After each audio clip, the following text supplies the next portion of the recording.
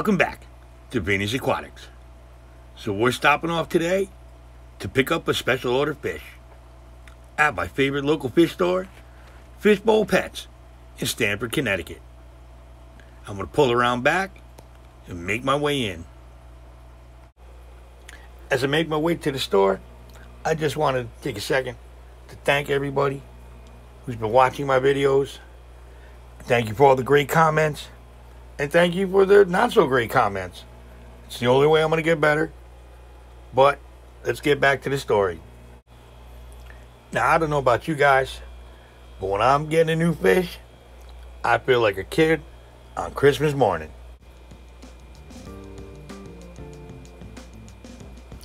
Oh my God. There he is. That's the fish that I've been waiting, seems like months for. A puffer. Look at him. It is such a beautiful fish. I am so happy right now. I almost want to kiss this fish. Here we have some other puffers. Looks like 6 spotted puffers, which are the freshwater to brackish water type. Unlike the white spotted puffer that was in my other video, the purely saltwater type. I really do like puffers.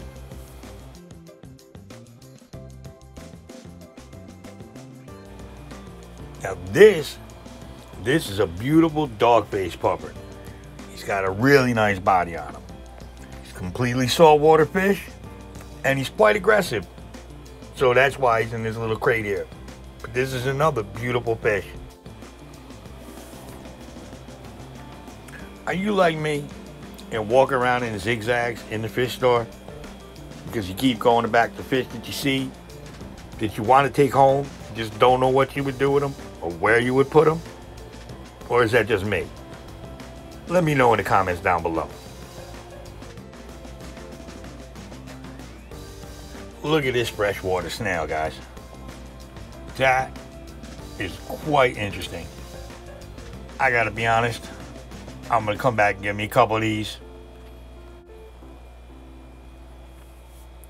Now, for all you cichlid lovers out there, I just saw this beautiful tank filled up with these colorful cichlids. I just had to show them to you.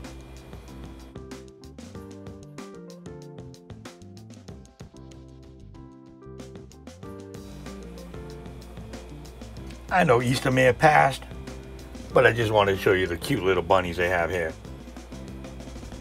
They're very cute. Not something I would take home myself, because I think I already have enough pets, but they are very cute.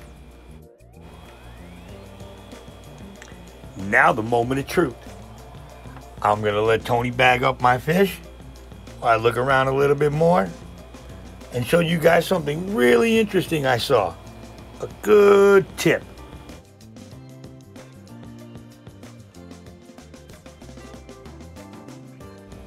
Notice the airlines. Notice the pads on the airlines. Those pads are the same pads you put in your HOB and canister filters. What they do is they remove ammonia and they remove toxins like heavy metals. So what's going on here is, you know, the koi and large goldfish produce a lot of ammonia.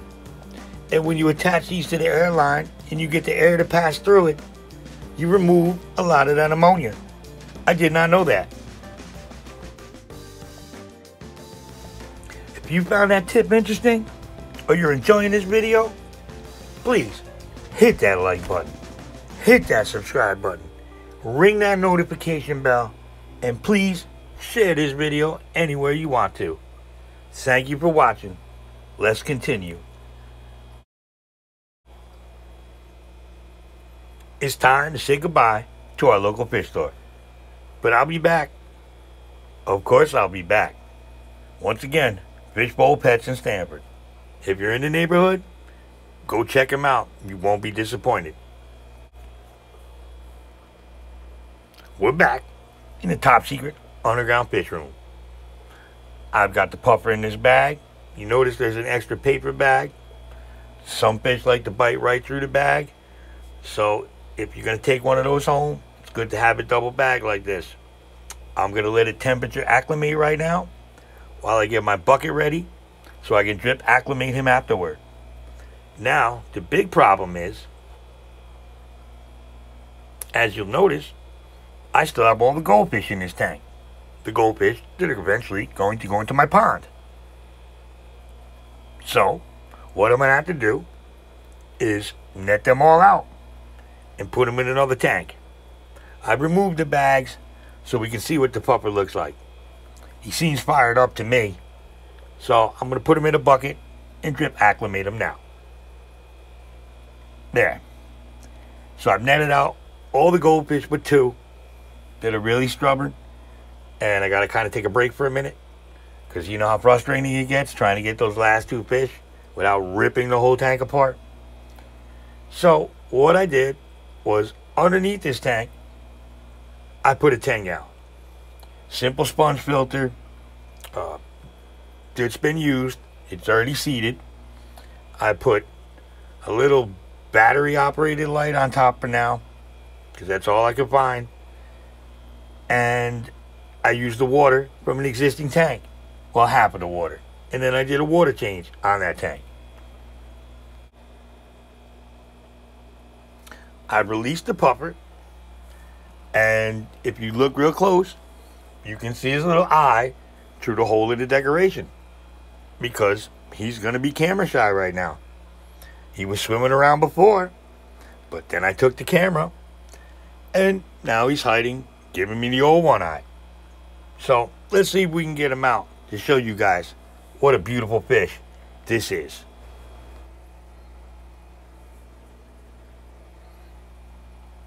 Now he's out. Now we can see him. Thank you, my little fish friend. Now, I wanted to tell you two things before I just let you look at the fish. One, don't use a net to take a puffer from tank to tank. Always have them in water. Use a container or something. That's what I did. I didn't have an extra hand to film it, but trust me, I took a container and then I poured them in. Second thing I want to tell you is, if you're watching this video and you're thinking you want one of these fish, let me give you a heads up. This is a Nile puffer or a Oaxaca puffer. It's a tropical freshwater puffer. Doesn't really like brackish water, but it's also very aggressive, and it will grow very large, over a foot in time. It's a species only tank. You really don't want to have anything in the tank with this guy. That's what the wholesaler said. That's what everybody says. But that's fine by me. I'm going to let him grow. When it's time for a bigger tank, we'll get him a bigger tank. He's only about 4 inches right now. He's a beautiful fish. But like I said, they're very aggressive. They also produce a lot of waste. So you're going to want to have very ample filtration. And they're a tropical fish, so you got to make sure your temperature's right too. Now, this is one of the second biggest, next to the Mabu puffer, for freshwater puffer fish. And you're going to have to feed them some shrimp, some clams, something hard to file his teeth down, like the other puffers, or his teeth are going to outgrow his head. So I already have some clams on a half shell and some shrimp, just waiting for him. But enough about me. Why don't you just enjoy this beautiful fish, the Oaxaca puffer. He needs a name. Maybe he can be the mascot. Oh, Buster's going to get upset about that.